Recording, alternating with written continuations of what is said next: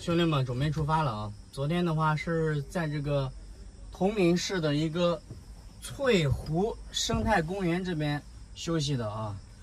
前面的话有这个充电桩、体育场、卫生间，设备挺齐全的，而且还能点外卖，方便得很啊。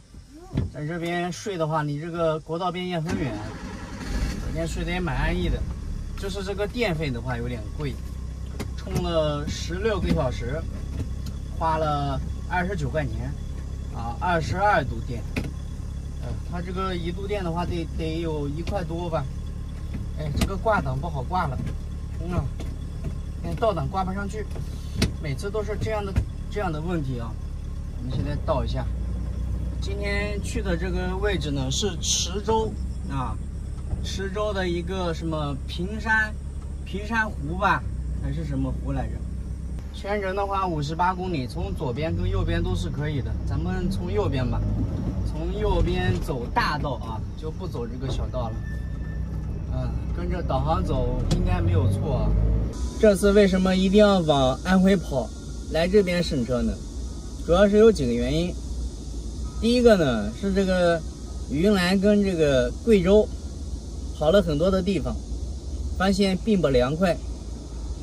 车里面的温度依旧能达到50多度，紫外线非常的强，有很多的老铁质疑我其实你自己开一个车，你到了个地方，阳光暴晒，你看看车里面有没有50多度，然后晚上呢，它虽然说是温度降了，对吧？有个24、25度，但是湿气非常的大，潮湿的很厉害，身上黏唧唧的。也睡不着觉，开空调也不舒服，不开也不舒服，就很难整。所以我呢就想着咱们跑到安徽这边来吧，这边虽然有点热，但是它湿气它没这么大呀，是吧？睡觉还能舒服一点。第二个就是省车了，省车异地其实也是可以省的，但是能不能省得过去呢？我也不知道。所以我觉得咱们居然是安徽的车，那跑到安徽省车，那铁定是没毛病的，对吧？肯定能省得过去的，结果不出意外的话，对吧？咱们也是省过去了。虽然说修车花了330块钱，对不对？但是我们该弄的东西，它也全都弄了呀。这次的话也不算是没有收获吧。池州界。贵池界啊，咱们到了一个青铜什么大桥来着啊？我发现这次走的这个路线图，桥梁确实是非常的多啊。兄弟们，咱是到达了这个平田湖了，没看见有人钓鱼。这边有一个休息的地方，车开不过来，我车的话是停在另外一边，这一块的话给堵住了。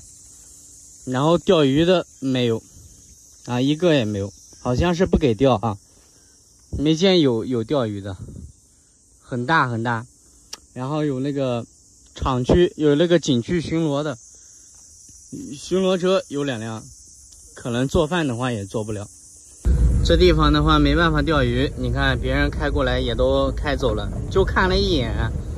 然后这个景区巡逻的这个车呢，是一会过来一下，一会过来一下。太密了，做饭的话也没戏。咱们跟着前面的车开出去吧。前面有2个车啊，这是巡逻车，刚才后面也有2个，也是巡逻车。我有发的这个充电桩的位置啊，定位也不准，找不着，转了一圈了也没看见，可能偏差得有1公里这样。找了一个能停车的地方，咱们先在这边休息一下啊。禁渔期间是3月1号到6月30号期间，平田湖所有水域禁止垂钓，但现在已经7月多了，按道理来说应该是可以钓的了，但是没有人钓，为啥就不知道了。那这个我有发的这个图片啊，然后咱们到地方之后完全不一样。你看有充电桩，有能停车，有卫生间，很大的一片面积啊。然后咱们到了之后就这样就是这样啊。